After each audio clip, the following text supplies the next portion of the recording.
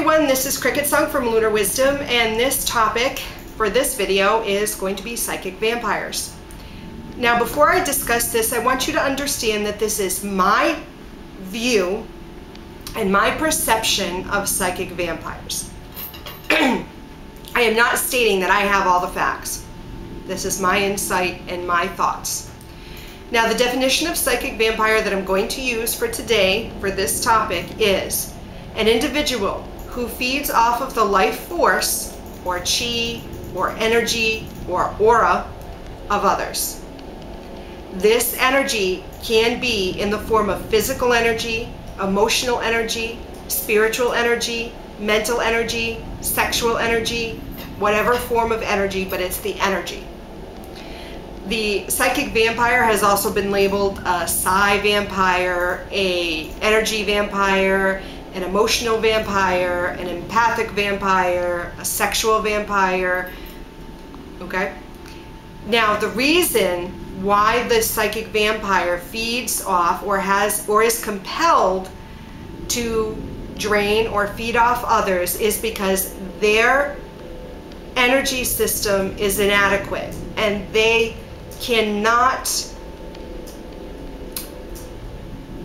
do not have the ability to manifest enough energy themselves. So they look to donors to feed off of to fill their core to be able to get them through. And when this happens, when they feed, they get a burst of energy, almost like drinking a cup of coffee. So the person that they feed from then feels drained.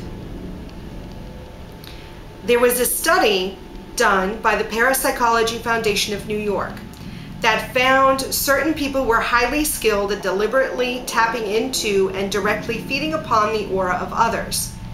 By draining energy from another person's aura, they depleted the aura's energy resource, interrupting the capacity of new energy, particularly when the interaction was prolonged.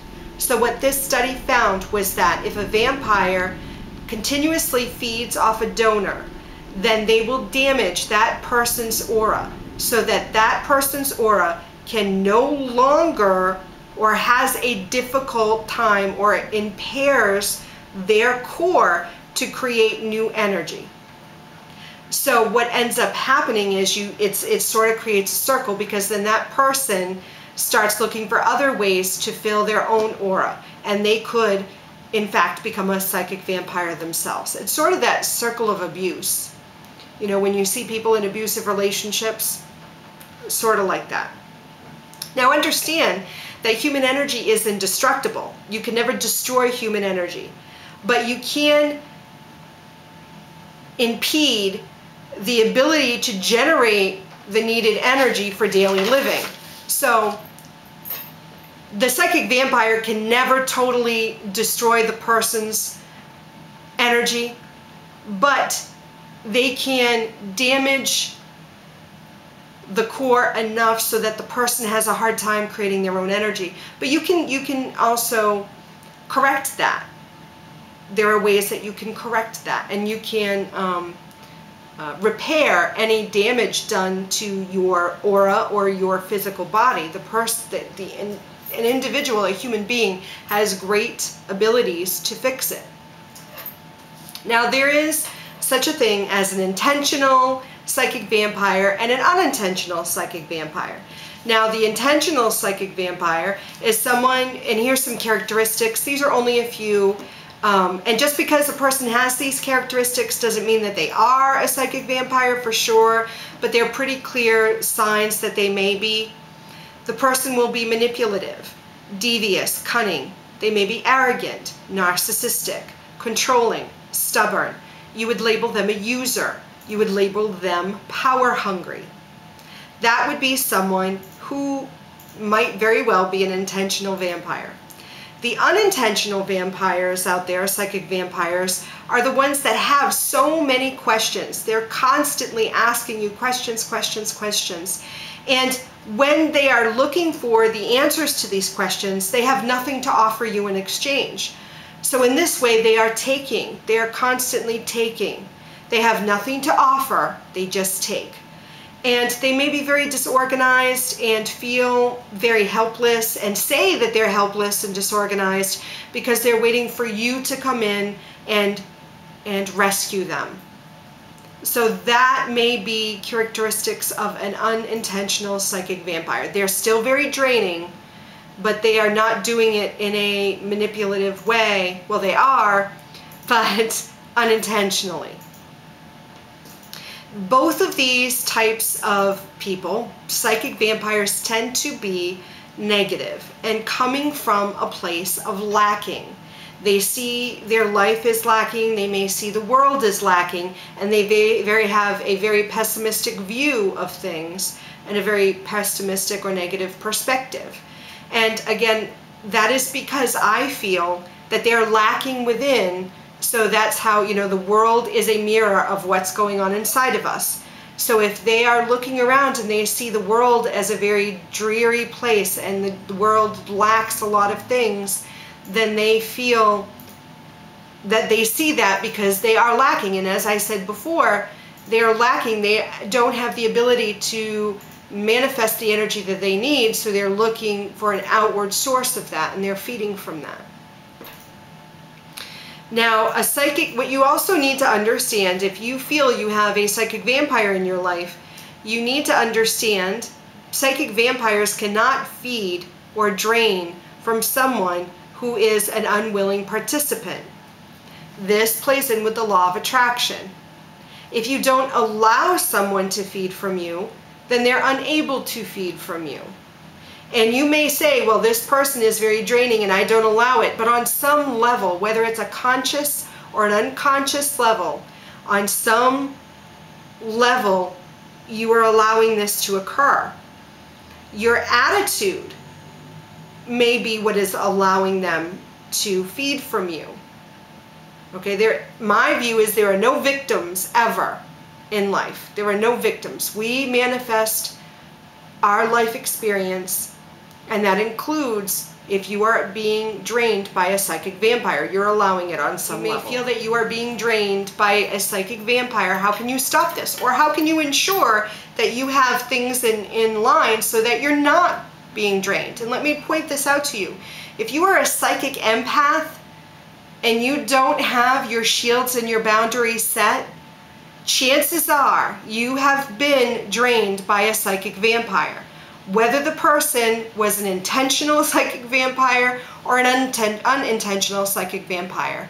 Psychic empaths, if you are not secure, you are very open and you are in a state of allowing. Constantly in a state of allowing, and a psychic vampire will seek you out and feed from you. And that's one of the reasons why you feel very drained if you don't have things in line. So if you've watched my series on psychic empaths, then some of this information will be very, very familiar to you on how to ensure that you are not being drained or fed off of by psychic vampires. First and foremost is you need to know yourself. You need to have your set boundaries. I said this in that video too. Make sure you have clear boundaries, and it's okay to say no.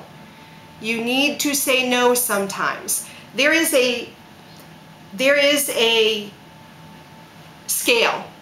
On one hand, we have selflessness, and on another hand, we have selfishness.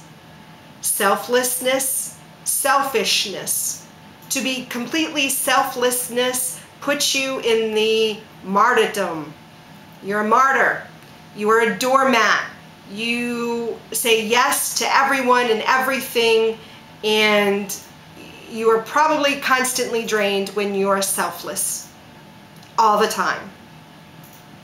If you are selfish all the time, 100% of the time, you may be cold, you may be shut off, you may be very alone because you have set yourself off from everybody else because you're only thinking of yourself.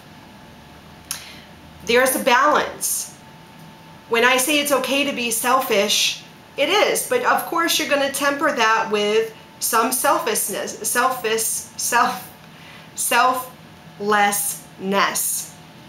You want to be balanced. There are times you're going to do for others, but there's times you're going to do for you. You need to find that balance for yourself. That's part of setting boundaries. Sometimes you say no, sometimes you say yes. Sometimes you say right now, not right now, but I'll get to that later. If you lack assertiveness, which goes with the selflessness, you never say no, you never assert yourself, you're going to be a target for those who are looking to drain you of your energy. Because you won't say no anyway, so they might as well take it from you. Make sure you are healthy, keeping yourself healthy, mentally, physically, emotionally, spiritually, making sure you take care of yourself, making sure you're eating right, making sure you're getting enough sleep, making sure you are, feeling good about yourself, feeling good. Making sure you're boosting your immune system. If you feel like you're coming down with something, make sure you're boosting that in some way. You can eat healthy. There are herbs. Echinacea is a great herb to boost that immune system if you're starting to feel down. Being aware of the people you associate with. Not only the people you call yourself friends, but the people you may associate yourself with. Understanding and watching their behaviors. Understanding their motives for things. Knowing that if you just don't get a good feeling about someone, trust your instinct. Don't second guess yourself. If you don't have a good vibe from someone, then you shouldn't associate with them. Because chances are there's an inner guidance that you're following that's telling you should stay away from them. Then maybe you should. Take responsibility for your life, your actions, your thoughts, and your words, not shifting blame. Understanding that you are the one who is manifesting what you are doing. You are the one who is saying what you're saying. Your actions are your actions, and that person made me do it, and that person made me do it. Well, I couldn't help myself. Yes, you can. You can help yourself. Take responsibility for your choices. Take responsibility for what you're saying. Take responsibility for your behaviors. This will make you more assertive.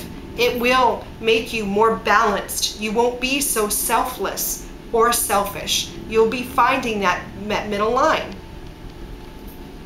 And shield yourself. Making sure that if you're going into a situation where you know there are going to be psychic vampires or people who are draining you, shield yourself. And you can do this with wearing certain colors are more shielding, using that color magic. Stones, crystals, herbs are very good too. Carrying herbs, symbols. For me, the pentagram, the pentacle, is a wonderful protection symbol. The goddess, my amethyst. I mean, I am hematite. I am constantly making sure I'm grounded and shielded because I am a psychic empath. So I want to make sure I have my boundaries set. I do not want people feeding off of me and throwing their crap on me. I want to make sure I'm shielded. Doing visualization of shielding when you're leaving your home or returning. All those types of things will help you feel grounded and centered and balanced and boundaries up, so that if you're going to experience an interaction with a psychic vampire, whether you are knowingly going into it or not, then you will not be a host or an unwilling donor. This is my perspective on psychic vampires. I know there are people out there that think it's cool to be associated with the fact that they're a vampire, but I can tell you this. I don't associate with psychic vampires knowingly. I don't find them to be cool. In fact, I would love to help those who feel that they are a psychic vampire find balance within them. Because for me, being a witch means being in control of my life. And when I hear that people label themselves a psychic vampire, that is telling me that they are not in control of their life. They have a lacking within them, and they are looking to others to fill it. That's just my feelings and my perspective. It may be right or wrong for you, but it's definitely right for me. And as always, I love you all.